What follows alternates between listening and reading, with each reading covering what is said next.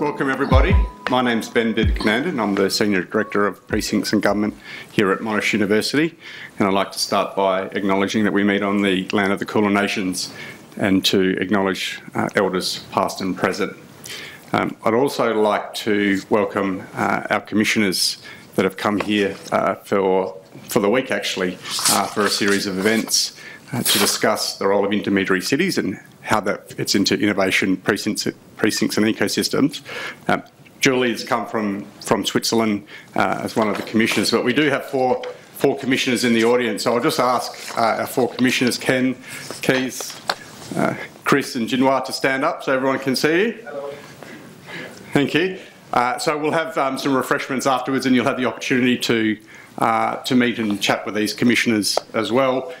Just like to acknowledge Natalie and Darren, who are here, who are part of the Commission Secretariat as well, and have helped pull the work together over a period of time, particularly through COVID time when the Commission report was developed. So a lot of work and a lot of running around. So acknowledge the commissioners and the Secretariat that have done all the work.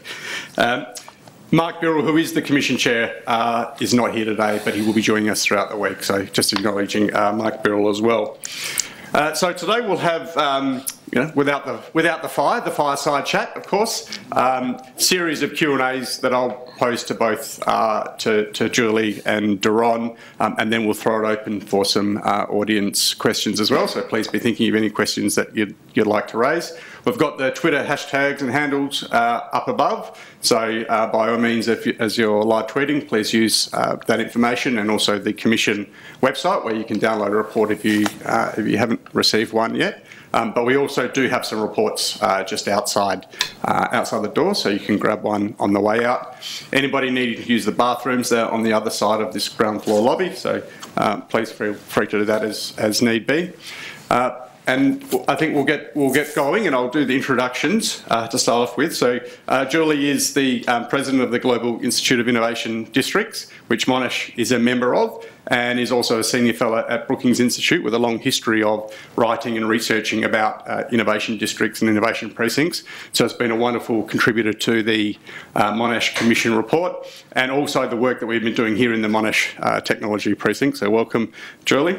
And Doron is the Deputy Vice-Chancellor of Enterprise Engagement at Monash University. He has over 30 years' experience in venture capital, CEO and board chair activity, looking at the translation of research, how the translation and innovation research can move into commercialisation, and helping to guide firms through those opportunities, or indeed starting his own businesses and doing that work. So we've got a great panel here to discuss how intermediary cities work, drawing on some of the conclusions and the learnings from the Monash Commission report, and then bringing it down to what exactly is happening in and around us at the Monash Technology Precinct.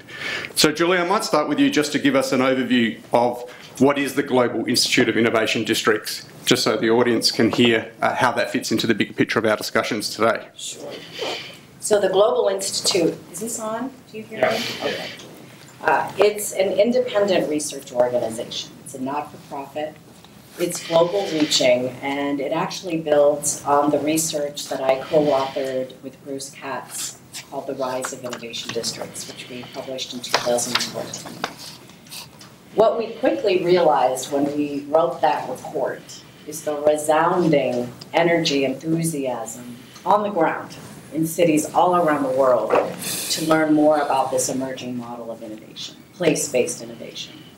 And so this conversation led with conversations at the Brookings Institution to say, let's have a dedicated research organization focused exclusively on this model. And so came from that discussion the Global Institute on Innovation Districts. Thanks, Julie. So building on that, what role do innovation districts play in building a cohesive and prosperous society? They can play a very central role, but it does require real leadership and intentionality. The vast majority of innovation districts actually begin quite organically. They are centered around R&D strong and robust institutions, so universities, medical institutions, that then see the opportunity to look at and create something much larger than themselves. So there's this organic set of circumstances that starts to say there's something bigger here. That's when the Enlightenment intentionality starts to kick in. So if you're thinking about how to create an innovative and inclusive future, that actually means you need to build that into your agenda right from the very beginning. And believe it or not, as perhaps boring or maybe exciting, depending on your view, it actually comes down to how you organize yourself, how you govern and structure yourself that will define your ability to reach a social, equitable, and innovative outcome. And so, Doron, thinking about some of those concepts around governing and organising in order to deliver outcomes, what are some of the drivers that you're looking to implement and build on here in the Monash Technology Precinct? Yeah, so firstly, let me say it's great to have the commissioners here that worked on this report. It's a great report. Those that haven't had a chance to read it, please do, and lovely to see Julie again. I think the opportunity for us is to recognise that as a research and teaching institution, which is that's our core business, that's what we do. Our job is to optimise the way in which we do our core business, just like any other business's job is to optimise their operations, which means we want to do the best research and the best teaching we possibly can. To do that, we need to avail ourselves of all the resources the world has to offer, academic resources, published resources, but business resources as well. And to get those business resources, you can't just ask for them. You have to earn it. And you earn it by delivering to it. And so our challenge is really to attract business in its own self-interest to both physically co-locate with us, but also virtually engage with us in order that they can get something from that association. And in return, what we will get is insights that those businesses generate back into our research and our teaching. Insights and capability back into our research and teaching. So when it comes to the precinct, which is the physical embodiment of that engagement, what we need to do is create an environment in which it is compelling for a business to be physically co-located with the institution for all sorts of reasons, not just because of what we can deliver them in terms of a research outcome or a student recruitment or an environment in which to work, but all of the above. So we need to create an environment which is conducive to business doing business. And if we can be a part of that and we can facilitate that, and create that sort of welcoming environment, it will serve us very well. So our job in terms of working the precinct through initiatives like the Monash Precinct Network and others is to create that sense of belonging to a broader ecosystem that is mutually reinforcing, so that as each new entrant comes into the precinct, it makes the precinct that much more attractive for the next. And if we can get that dynamic working, it will self-generate and everyone within the precinct will benefit. So from a governance point of view, it's all about paying it forward rather than looking for the immediate return, and recognising that it'll be the presence and the activity of those players within our precinct that ultimately will deliver us dividends without having to pay overly too much attention to the short-term returns that one might get through those partnerships. So it's a long game for us, and it's one where we recognise that the activity density will of itself generate returns for us because of the diversity of what it is we do as an institution. So we're actively seeking to attract businesses to co-locate within our precinct that have the greatest benefit from the activity that's already here, building on that critical mass. So that's the approach we're taking, but we're constantly looking for new models, we're constantly looking to learn. Just talking over lunch today, there are some interesting ideas about how we might be able to do that more effectively, and that's our job, to continue to explore how best to attract businesses here.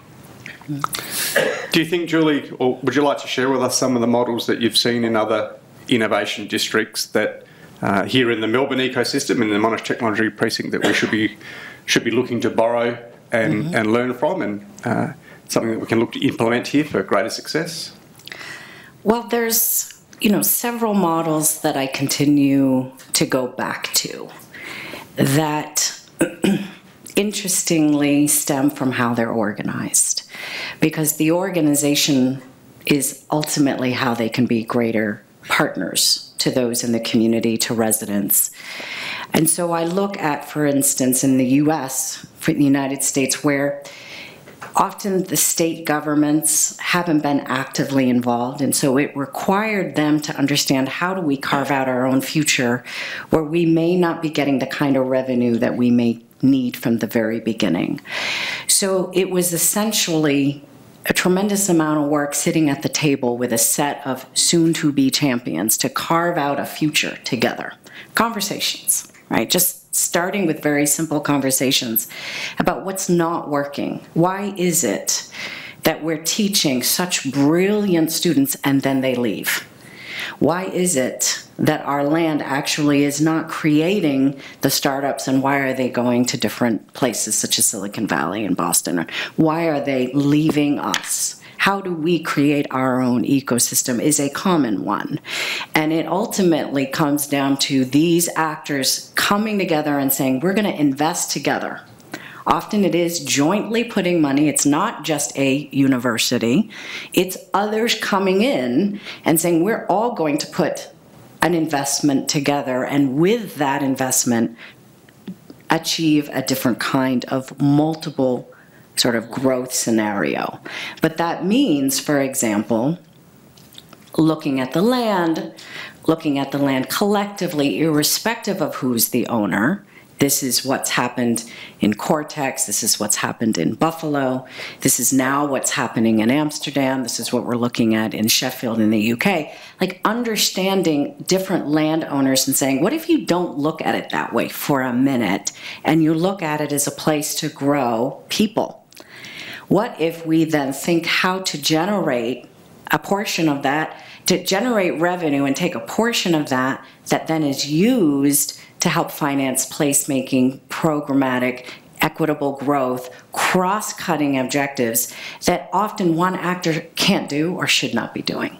So starting from the beginning, how you're organizing, to me, continues to be one of the most important pieces of this story. Another piece, and then I'll close here, is this focus on equitable growth. There are some districts that actually have now decided that's their central proposition, which is quite interesting, right? Because many are focusing on R&D, and now they're saying, okay, wait a minute, if this could be considered our Achilles heel, if it could, how do we make this part of the center of our desk? Looking at land differently, looking at talent growth differently, and figuring out, can we then get new kinds of investors, impact-oriented investors, to come in and contribute to the story? This is something that's very much evolving right now, and it's something that we are paying particular attention to. Julie just mentioned talent growth, Doron, and thinking about your portfolio of enterprise engagement and spanning across the university.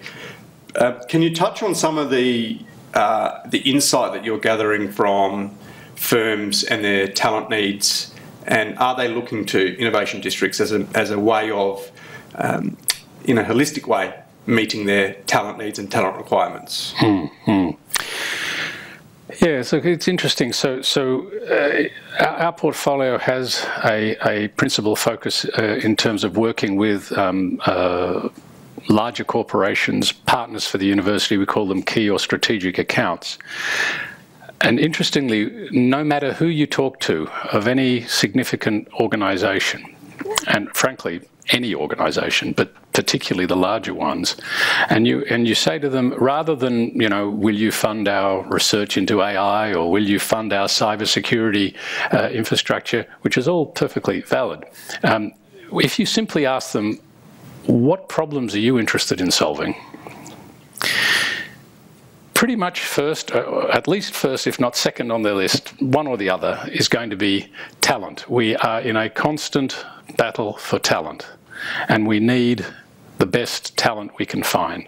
So if we're interested in building a relationship with the university, we're interested in talent. That's number one. Number two is typically we have so many thousand employees today, we want to continuously upskill them. They want a continuous learning environment. How do we create that for our staff? And then finally they will come to, and we're interested in new ideas. New ideas that can help us run our business more effectively. So that gets them into the innovation piece. Now, people might think that the first thing they'll think of is innovation. Well, no, it isn't. Not really. It's talent. It's people. They want the best people. And so as a research and teaching institution, we are the best place of any entity out there to address those strongest needs of any company we care to talk to. Historically, though, they haven't viewed the universities as entities with whom they wish to partner in a systematic, holistic way. They may take graduates from certain schools as a matter of course if they're in sort of designated professions. But generally speaking, outside of the somewhat regulated professions, the medicine and law, etc., more general recruitment, the universities are not systematically engaged as partners with larger corporations, certainly not in this country. It's an opportunity for us. It's an opportunity for us to carve out value because by delivering that value, you create a relationship. Once you have a relationship, they move up Maslow's pyramid, right? So if you think at the baseline, they must get talent. Well, before I have talent, it's like eating. And unless I'm eating, I don't care about anything else. Then I need shelter. Okay, so I want to train my existing staff. Until I've got food and shelter, there's nothing else I can think about. But once you've got the basics in place, then you can start thinking about new ideas. How can I live better? Yeah, how can I do something with my time other than just find food and shelter? And I think that's where we want to go. We want to get relationships that will move up the pyramid. And our opportunity is to do that by embracing the needs of our partners out there, but starting with what they need. And this is counterintuitive, actually, within our space. We're used to applying for grants and asking for money and getting the money and then doing our research and doing what we do. It's counterintuitive to start with, well, what do you need? How can we provide you with what you need? But I think if we start doing that, we will build the relationships that will underpin partnerships that will then start to self-generate within this ecosystem. And a good example of a work in progress is Moderna. So you'll probably all be familiar with the fact that Moderna is setting up a manufacturing facility here. A manufacturing facility does not stand alone. No one puts a manufacturing facility in the Simpson Desert. Why? There's no way you can run a manufacturing facility because it doesn't stand alone. You need supporting industries. And when they start up here, why did they pick here? The Australian government gave them a $2 billion order. They could have set up anywhere. Why here? Because they want talent. They want to train their existing people. They want access to the new ideas. They want to be where the action is so that it will provide succor for their business as well.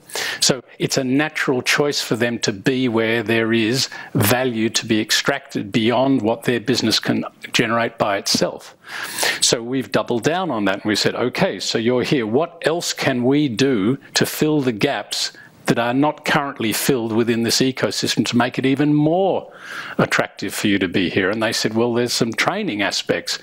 Your graduates are not ready to put straight into a manufacturing facility that's making mRNA vaccines. What additional training is needed in GMP and drug development and various other factors? So we sit with them and we understand the gaps in the marketplace, and we designed a training centre focused on elements that would take them from where they are today to provide them with a conduit for regular supply of high quality, well-trained professionals. That's going to take time to build. They're making an investment with us, and the Victorian government recognises the opportunity to fill the gap, and they're investing in setting up that centre as well. So we have the manufacturing facility, then we have a training centre. Now there'll be other pieces of the ecosystem that will either be missing or subscale, which will need to be built up. We'll focus on that systematically. Over the 5-10 year period, we will have the complete drug development ecosystem because of those catalytic moves that get us started. Fill in the gaps. And once you've filled in the gaps, you become a destination, a desirable destination for all of the players that want to play in that space. I'll give you another example from the Israeli example in semiconductors. In the 1970s, right, there was no semiconductor industry in Israel, nothing, zero. There was one man. His name was Dov Froman, and he was the inventor of the EEPROM, which is a fundamental building block of modern computers. He did that in Silicon Valley with Intel as an engineer, as a senior engineer. He decided he wanted to go home to live in Israel. He'd had enough of the US, for whatever reason, doesn't matter. And he went back to Israel, but they said, well, you can't go. You can't leave the company. And he said, well, I'm going. So they said, well, then we're coming with you. So they set up a research centre in Haifa for him. And then he said, I have a problem. He said, what's the problem? He says, no one here understands anything about semiconductors. Who do I hire? So he went to the Technion and he set up a course, which he ran on semiconductor physics. 10 years later, Intel had to make some decisions around where they would put the first fab that they were going to build outside of North America. And there were many countries vying for that option, including Australia, as it turned out. But to cut a long story short, they decided to put it in Israel, of all places. Right, which is not an intuitive decision, right? We all know what's going on in Israel, and would you invest billions of dollars in a fab in the middle of Israel in the 80s? It wouldn't have been my first choice. But because he'd been training so many semiconductor engineers over that intervening period, he had created a very pull factor that they needed. The government of Israel recognised that there was an opportunity, and they doubled down and they supported Intel setting up a fab. They built that fab, but when you build a fab, you have to build a lot of supporting industries. Special laundries. Why laundry? Because they're running clean rooms, and a normal laundry won't clean the gowns clean enough. They'll still have little lints on them. So you've got specialised laundries have to be built in order to clean the gowns that they wear in the clean room, and so and so and so. By the time Intel had finished building the fab and all the supporting industries had been built, Motorola, National Semiconductor said, well, they've got all the infrastructure in Israel. We'll put a fab there. So by the end of the 80s, Israel had a semiconductor industry, right, that was seeded by that one plant that built the infrastructure that then attracted more infrastructure. So we can all learn from the experience of others. We don't have to figure it all out for ourselves. It worked. It needed the coalition of government. It needed the private investor. It needed the nucleus of the opportunity. But when you've got that nucleus and it's right, and someone makes that decision, it triggers a whole lot of other possibilities. So Moderna is our Intel. We can build around that, provided we understand how to fill all the gaps, provided the government is on side and has the vision, and we can build all the transport and all the other pieces necessary in order to leverage that and develop a drug development ecosystem that's world-class. That's our potential. So there's a lot that has to go into it. It's a long game, as I said before, but you've got to recognise your opportunities and then build around it, because nature will take its course if you get the settings right. Thank you, Doron. That's a fantastic story.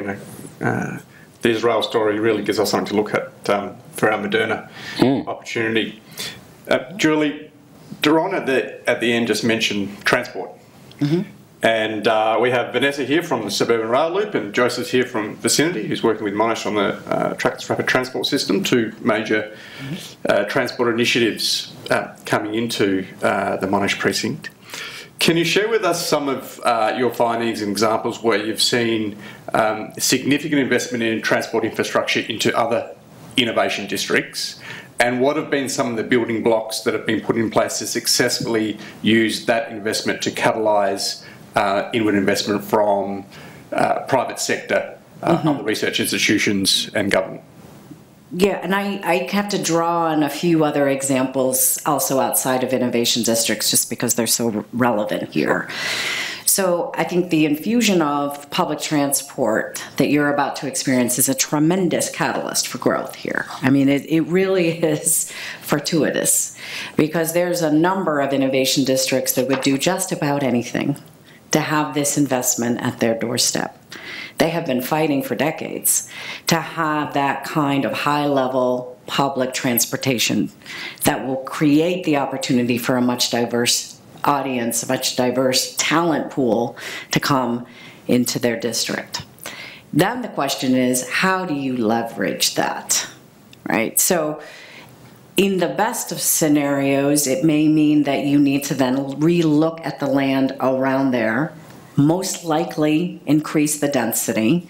And I know density, that term is a scary term for many, but finding that right balance of what that means, more than a single floor, what could that be? And then thinking about the diversity of uses. Importantly, that ground floor should be something that everyone feels they own and can access irrespective. But then what happens up? Now, you have this suburban rail loop that's going to have multiple stops. One could argue that you would treat those stops the same if you're thinking about it from an investment view or an intervention view. But I would argue that the location of these stops here need to be treated differently. You are creating an ecosystem, which is a delicate balance of very different types of actors that are trying to solve very complex problems. And in their scenario, yes, it's access to talent, but it's trying to figure out and how to wrestle with some things that are not simple. You need to have those around you that are complementary, so have a different view, or have very similar views. So your buildings is your ecosystem. And so if you come in with the view of anyone can go there, you just need to fill, then you have missed the point entirely. And so these particular geographies within walking distance around these stops need to be places for people to live and a set of actors that will be contributing to your very specific ecosystem, right? And so what you could find, and I'm just gonna put this right out there and make it very transparent, what you can find is that those that have the land may be wanting to just fill that very easily with a set of tenants because they're right there. Those easy wins of tenants is not the right answer.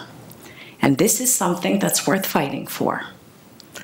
Because if you then fill it, instead, will take longer, but fill it with core actors that are contributing to your ecosystem, something's changing. So this is where you'll have a tension. It will be coming, and I would argue, if I look at other examples, how do you create a partnership early around that land and who's managing the tenancy of that land to ensure that you're building something that's very complementary to the ecosystem that you're spending so much energy on creating. So great resource, also potential threat if you're not careful. So I stopped there. Yeah. Thank you. Before I throw it open to some Q&A, Doron, how would you like to leverage the investment that's coming in into the precinct through the multiple mass transport initiatives that have been invested in by state government and federal government?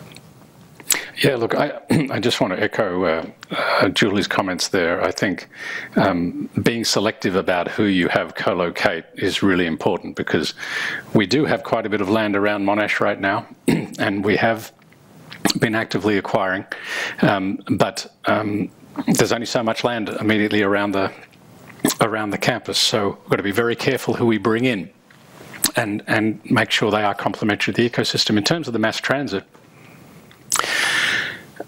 if you read the report, the livable metropolis report that we've just been discussing, it's critically important that there are very effective transport mechanisms from the major CBD to the intermediary city. That integration is fundamental to the intermediate city being successful. And of course, the ecosystem that you sort of carefully craft needs to be facilitated, and transport is a fundamental, and mobility in general is a fundamental piece of that puzzle. So the SRL stops within the precinct are vital, but they are not sufficient by themselves. We need to leverage off them. And we need to make sure that the mobility around them is also facilitated so that we energise the precinct optimally. And that's a challenge for all of us to work together on. But it's a very exciting opportunity because it's once in a lifetime, at least once in a generation, that you get the opportunity to craft this sort of infrastructure. So I think it's a fundamental ingredient to making the precinct work. And that, combined with careful curation of who physically resides here and what infrastructure we build around those transport hubs, is going to be the mark of our success in the future. So it's a great time to be planning and thinking about these problems together. Thank you. And for those districts that have been trying for decades, Julie, we tried here for decades, so it was not an overnight success. And many people who have been alumni or graduates of Monash University know some of the challenges of getting in and out of this campus. So, welcome any questions from our audience today. I think Beck's got a roving mic, so if you just. I've got a question here. Just say who you are and where you're from, and then ask the question. That'd be great. Thank you. So my name is Maya, and I work in Career Connect here at Monash University, and I'm interested in the part of the talk about training skills. So organisations like you mentioned, like Moderna, would be attracted by the opportunity for professional training of talent, but most universities would have a teaching curriculum. They don't have professional training.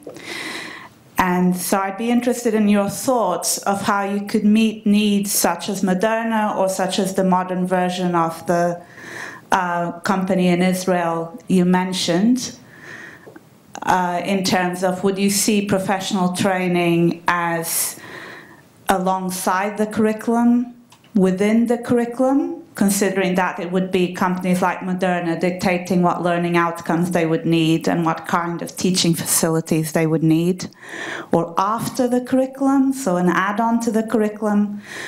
So what are the processes you see in Monash University to provide that professional training that's seen as critical for these innovation precincts? Well, we're actually walking down that path right now with exactly those questions. So the mRNA Medicine Manufacturing and Workforce Training Centre, which I'm amazed I got it out in one hit there, the centre is being developed right now, not just for Moderna. It's being developed for the mRNA space in general, and the approach we're taking is a very sort of systematic, methodical one. We're working with a number of industry participants as well as the regulator. So with the TGA, with industry participants, with industry associations, to get as broad a stakeholder coverage in terms of what our curriculum development looks like. Will be. Clearly there is an immediate requirement from Moderna, but there isn't only a requirement from Moderna. So, for example, CSL is on our advisory group, and they have needs, and they are identifying for us needs of their own and of the industry that are not currently met by our curriculum. And so we're designing the centre to complement the curriculum. Whether in the end some of the elements of the centre are included within curriculum or whether it's entirely postgraduate, we'll see how it evolves over time. But we're not ruling anything in or out at this point. What we're trying to do is identify firstly the gaps between where our graduates come out with, what skills they come out with, and what do they need in order to be able to move into some of these drug development and manufacturing businesses, particularly in the mRNA space, which is a relatively rarefied within the broader drug development context. So that's a piece of work going on right now, and thankfully we've been supported by the state government in doing that work, and hopefully within a few months' time we will have our first courses defined, and I can more specifically answer your question. Could I add on to that? Please. So another way to sort of lift up and sort of look across a range of innovation districts and precincts on this point is that if there was a focus, right, as an innovation precinct beyond just the university, but a set of organizations that are thinking about how to grow talent, have it be local grown talent and keep that talent here, right? This is a proposition that arguably could and should be shared, right? So imagine if you had a network of organizations, including the university, but including industry and those that are thinking about workforce training, and also positions that you have where you have a very fine-grained understanding about specific things that are working that are not. And there's a set of conversations to be had to design a system, right? And it can be through a network, right? Where you have many districts have created networks, where you have companies paying in. And the reason for that is because it takes a lot of time to do it well. Imagine if a network is organized around being ultimately some kind of talent growth intermediary. We're talking about intermediary cities. What if you think about this concept as being an intermediary, of creating some kind of entity, thinking about how to create that right kind of exchange that's beyond just, let's say, biomedical and pharma, but also in the social sciences and in law and legal, in history, and how can those really different kinds of disciplines being used and applied in the industries that are right adjacent or a part of the precinct. All of a sudden your value proposition has just dramatically changed, and your relationships with each other, how you support and give each other that kind of input, changes. It's something that can start in small scale and then grow, but there is a proposition here about how to use this concept to grow local talent. Some are trying with communities, others are trying with students. I think that is an opening here for Monash and for others to be thinking about how can you create an organizational way of growing your proposition. See, I keep going back to how you're organized. It just comes back to that. Yeah. Is there any particular districts that have done a fantastic job at organising themselves that we should be looking at? So they organize themselves very differently. If you take the example of University City District in Philadelphia, they actually organize themselves around workforce development and training and have now become a national model.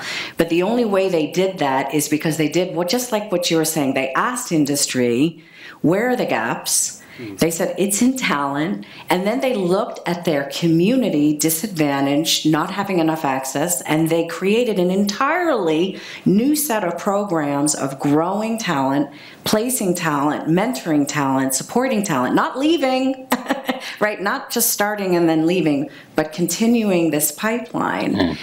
And that's one example of how they organize themselves. Their whole governance is structured around that. That's where Cortex now is going. Cortex Innovation Community had figured out, okay, we're going to figure out how we're redeveloping the land using those financing to finance programs. Now they're realizing we need to be thinking about the workforce development piece. And so now they're sort of thinking around how do we then start to become the intermediary around that in a way that's supportive.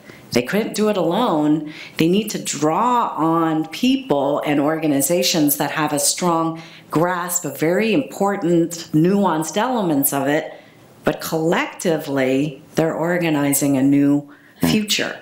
So that's why the organizational piece, the brain, right, is the way that you figure out how are you actually going to move up the value chain. And that really does mean growing your talent. And it's a diversity of talent. Women, minorities, front and center to that story.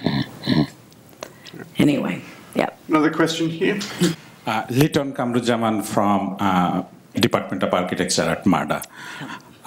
My question is in relation to the comment that Doron made about who will we choose to bring in. I think that's in a sense conflicting with what Julie mentioned at the beginning about the organic development.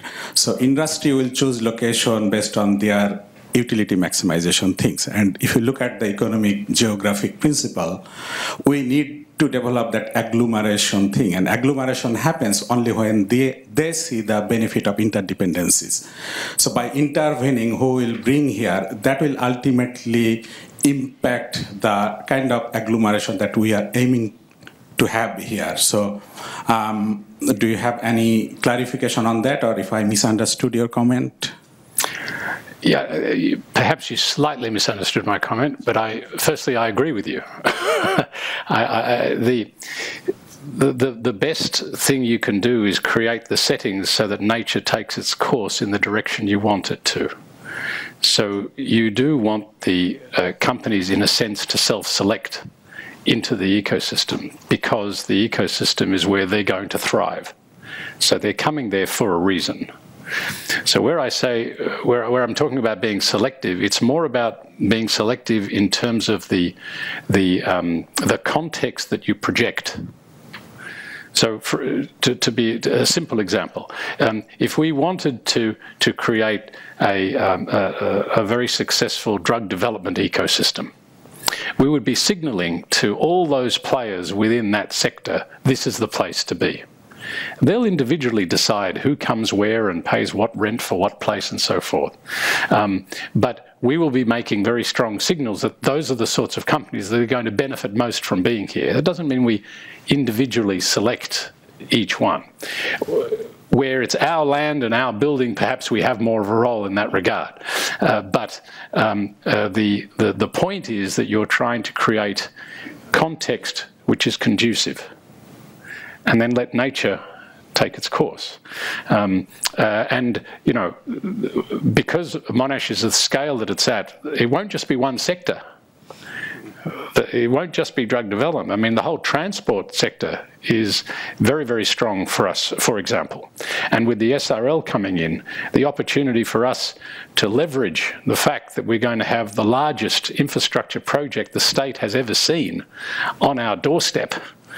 What can we make of that by way of ecosystem construction that will then be conducive to the further development of this precinct?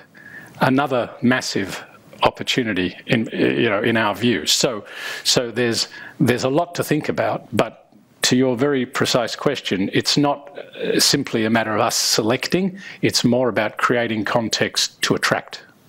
I actually would like to add a little bit more, because as a research institute, what we have been doing is dissecting the R&D strengths of these places.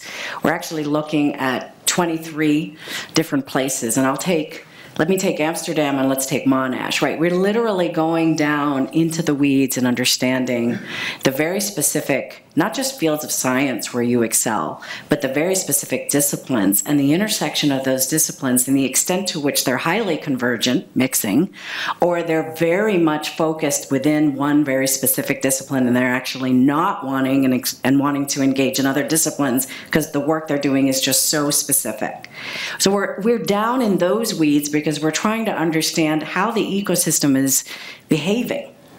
Right, so we have maps and maps and maps. I wish I could just show maps all around the room. You'd see these incredible stories about who is talking to whom and how they're learning and how they're connecting and who is not. And that kind of information, I think, is extremely helpful when you're thinking about your ecosystem. Because I actually started talking about intentionality, right?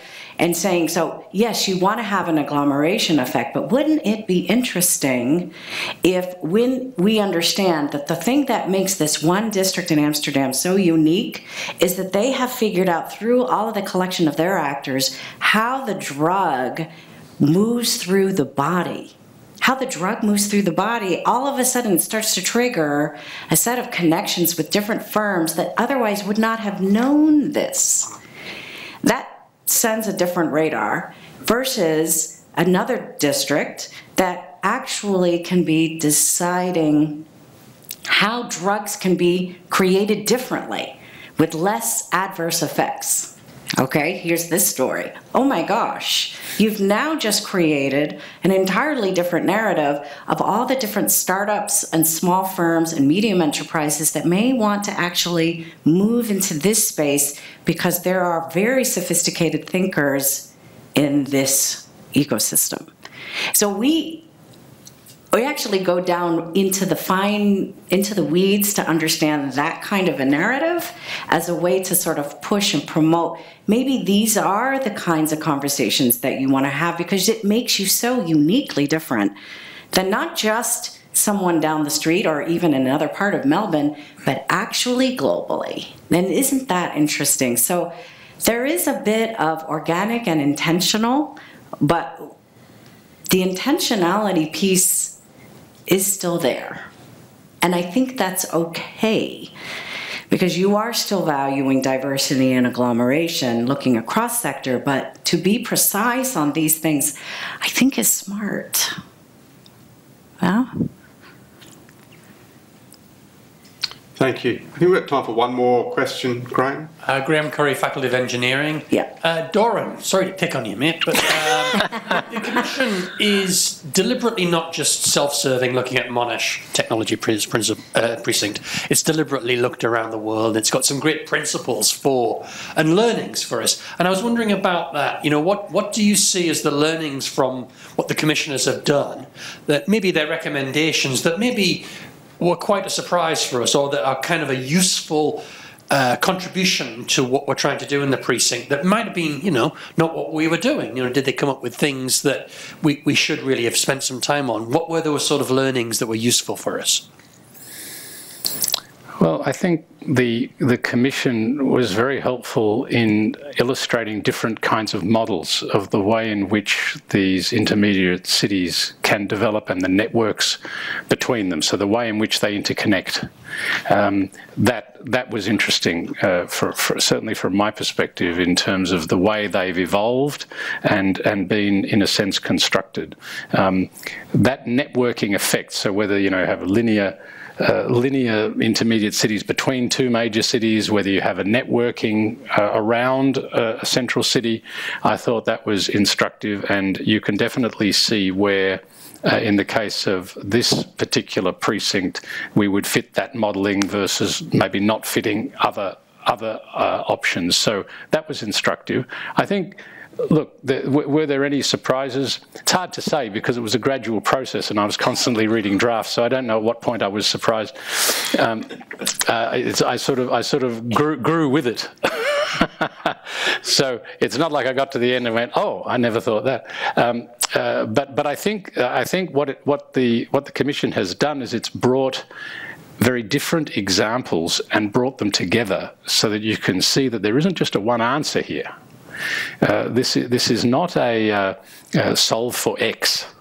This is very much a case of understand your context and then learn from what has succeeded in similar contexts. And to me, that's the main learning from the report. It brings all that together and enables a discussion that is in context. And we make the mistake too often of reinventing every wheel. There's a lot to learn from others. Make sure we do, but then recognise that having learnt from others, there will be unique characteristics in the Monash precinct, which means our solution will be yet another example that will be different, but we will have incorporated the learnings from all those other examples that were in the report. That's the main message for me. I think having all that in one place is very helpful. So I'd love to put then that commissioner hat on, because we've been talking about innovation districts, right, a smaller geography, and the commission really was focused on a larger construct, a regional construct, which is around a set of networked cities, right? It's not a focus of one major megatropolis. It's actually looking at a network of cities across a region in a much more sustainable, equitable, distributed way, achieving new outcomes that cannot be achieved when you have sort of this one sort of relationship with one megapole, right? That was really the construct of the commission.